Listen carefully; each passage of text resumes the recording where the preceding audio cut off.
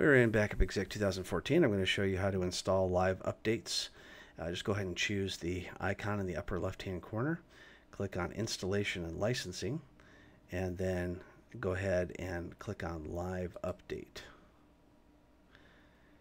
All right, we'll choose Next. It will find any updates, and then it will install them, and then you'll be done. This particular one is already up to date, so you don't need to do that.